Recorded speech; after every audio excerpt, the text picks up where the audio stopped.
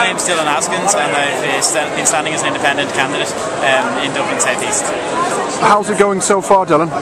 It's good. We're on the. I think we're into the third, or are we into the third or fourth round?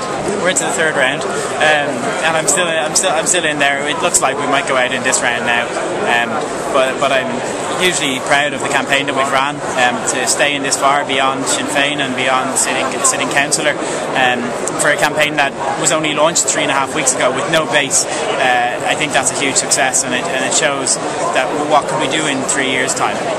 Dylan, people at home, people that have seen your campaign will actually say that Dylan, people at home will actually think, you look quite young, you're just 23 and you've been compared to Jedward, and you're probably more recognisable at this stage than them. I want to ask you about Fianna Fáil and where Fianna Fáil are going. What will the Fianna Fáil politicians do, the ones that have lost their seats? Will they have to retrain? Will they have to start again? Will they retire? Will they garden?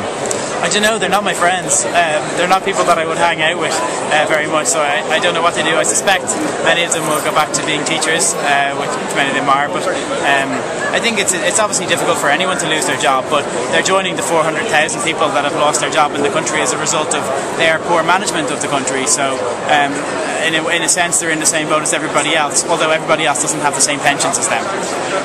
If you don't win your seat, if you don't win your seat, what will you do? Well, I will start catching up on all the college work that I've been missing. I haven't been in college for over a month.